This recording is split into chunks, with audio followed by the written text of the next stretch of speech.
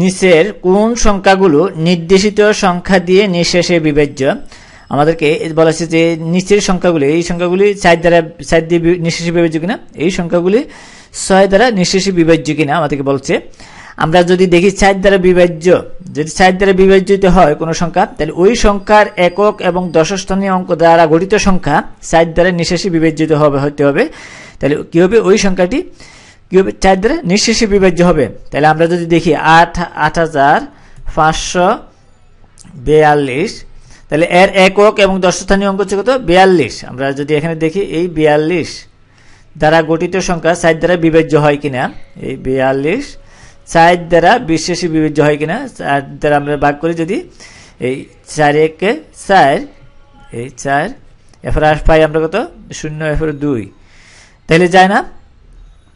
তাহলে 42, এই 42 বিভাজ্য নয়, 4 দ্বারা বিভাজ্য নয়, বিভাজ্য নয়।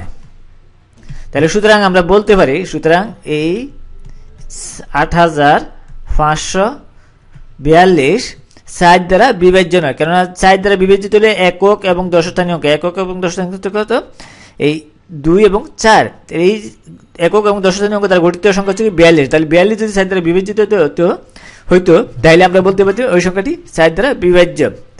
তাহলে আমরা বলতে পারি যে 8542 4 দ্বারা বিভাজ্য নয়, বিভাজ্য নয়, বিভাজ্য নয়, এটা বলতে পারি। এরপর আমরা দ্বিতীয় সংখ্যাটি যদি দেখি, দ্বিতীয় সংখ্যা হচ্ছে 2184।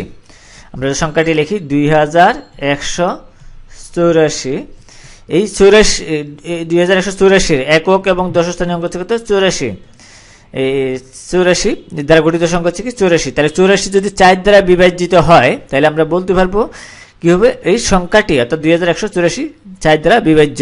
আবার আমরা দেখি, তাহলে 84 লিখি, 84 আমরা 4 দিয়ে ভাগ করব, 4 দুগুণে 8, এই 8, তারপরে আমরা 4 নামাই, এবারে 4 একে 4, তাহলে বাক্সের 0।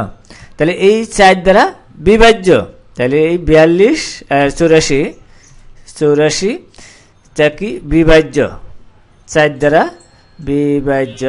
তাহলে সুতরাং আমরা বলতে পারি যে এই 2184, এই 184 কি হচ্ছে 4 দ্বারা বিভাজ্য, বিভাজ্য। তাহলে আমরা বলতে পারি এই 4 দ্বারা বিভাজিত সংখ্যা কোনটা, 2184। তাহলে নিচের সংখ্যাগুলি নির্দিষ্ট সংখ্যা দিয়ে নিঃশেষে বিভাজ্য কোন সংখ্যাগুলি, আমরা এই কোন সংখ্যাগুলি অর্থাৎ 2184 4 দ্বারা বিভাজ্য। এরপর আমরা দেখব নির্দেশিত সংখ্যা বলা হয়েছে এখানে 6, এই 6 দ্বারা এই সংখ্যাগুলি নিঃশেষে বিভাজ্য হয় কিনা। তাহলে 6 দ্বারা নিঃশেষে বিভাজিত হইতে হলে 2 এবং 3 দ্বারা বিভাজিত সংখ্যা কি হবে, 6 দ্বারাও নিঃশেষে বিভাজ্য হবে। তাহলে আমরা যদি লিখি এখানে 2184, আমরা যদি লিখি 2000, আমরা লিখি তাহলে 2000, এই 2184, এই 2184 যদি 2 এবং 3 দ্বারা নিঃশেষে বিভাজ্য হয়, তাহলে এই সংখ্যাটি 6 দ্বারাও নিঃশেষে বিভাজ্য হবে। তাহলে এইটা কি একটি জোড় সংখ্যা, আমরা এটাকে বলতে পারি একটি কি জোড় সংখ্যা, কেননা এর একক স্থানীয় অঙ্ক হচ্ছে কি জোড়। তাহলে যেসব সংখ্যার একক স্থানীয় অঙ্ক আমরা জানি জোড় সংখ্যা 0, 2, 4, 6, 8, তাহলে ওই সংখ্যাগুলো 2 দ্বারা বিভাজ্য। তাহলে এটা কি হচ্ছে কি জোড় সংখ্যা, তাহলে এটা কি 2 দ্বারা বিভাজ্য, 2 দ্বারা বিভাজ্য। তাহলে কোন সংখ্যার একক স্থানীয় অঙ্ক যদি জোড় সংখ্যা হয় বা শূন্য হয়, তাহলে ওই সংখ্যাগুলো 2 দ্বারা বিভাজ্য। তাহলে এটা এই 2184 2 দ্বারা বিভাজ্য। আবার দেখবে এটা 3 দ্বারা বিভাজ্য কিনা, 3 দ্বারা বিভাজিত হলে ওই অঙ্কগুলির সমষ্টি 3 দ্বারা নিঃশেষে বিভাজিত হতে হবে, অর্থাৎ এই 2 আমরা যোগ করতে হবে, 2 যোগ আমরা লিখবো এখানে এই 1 যোগ 8, আমরা 8 লিখি, এই 8 যোগ 4, এই 4 সমান আমরা যেটা পাই এই 15। যদি 15 3 দ্বারা নিঃশেষে বিভাজিত হয়, তাহলে আমরা বলতে পারি এই 2184 নিঃশেষে বিভাজ্য। তাহলে 2 এবং 3 দ্বারা যদি নিঃশেষে বিভাজ্য হতে হয়, তাহলে ওই সংখ্যাটি 6 দ্বারাও নিঃশেষে বিভাজিত হবে। তাহলে আমরা দেখব যে এই 15 3 দ্বারা নিঃশেষে বিভাজ্য হয় কিনা। 15 3 5 15, তাহলে নিঃশেষে বিভাজ্য, 3 5 15, তাহলে এই 15 নিঃশেষে বিভাজ্য। তাহলে আমরা বলতে পারি সুতরাং এই সংখ্যাটি 6 দ্বারাও নিঃশেষী বিভাজ্য। সুতরাং আমরা বলতে পারি এই 2184 সংখ্যাটি 6 দ্বারা বিভাজ্য। আমরা জানি যেই সংখ্যা 2 এবং 3 দ্বারা নিঃশেষী বিভাজ্য, তাহলে ওই সংখ্যাগুলি 6 দ্বারা নিঃশেষী বিভাজ্য। তাহলে 3 দ্বারা নিঃশেষী বিভাজিত হইতে হলে ওই সংখ্যা যে কোনো সংখ্যার অঙ্কগুলোর সমষ্টি 3 দ্বারা নিঃশেষী বিভাজিত হইতে হবে। তাহলে ওই সংখ্যাগুলি কি হবে?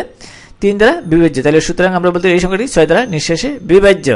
এরপর আমরা আরেকটি অঙ্ক ছিল যে এই 1074, আমরা সংখ্যাটি যদি লিখি যে এই 1074 এটি একটি জোড় সংখ্যা। কেন একক স্থানীয় অঙ্ক হচ্ছে কি জোড়, এখানে এই জোড়, তাহলে এটা কি জোড় সংখ্যা 2 দ্বারা বিভাজ্য। 2 দ্বারা বিভাজ্য, আমরা এই সংখ্যা লিখলাম বিভাজ্য। তাহলে এটার অঙ্কদ্বয় সমষ্টি যদি আমরা লিখি, এখানে আমরা একই রকম ভাবে যদি দেখি এই 2 1 যোগ এই 1 যোগ আমরা 0 যোগ এই 0 যোগ 7 এই 7 যোগ 4, আমরা 4 লিখি এই 4 সমান আসে 7 5 12, এই 12 কি হচ্ছে 3 দ্বারা নিঃশেষী বিভাজ্য। আমরা 3 দ্বারা যদি ভাগ করি 12 কে, তাহলে 3 4 12, তাহলে 0। তাহলে আমরা বলতে পারি যেই সংখ্যা 2 এবং 3 দ্বারা নিঃশেষী বিভাজ্য, তাহলে ওই সংখ্যা কি 6 দ্বারা নিঃশেষী বিভাজ্য।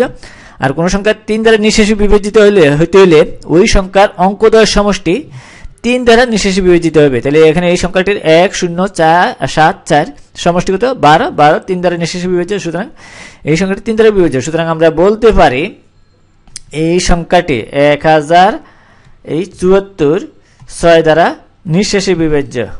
6 দ্বারা বিভাজ্য। তাহলে এটা আমাদের অ্যান্সার। তাহলে এখানে এটা অ্যান্সার।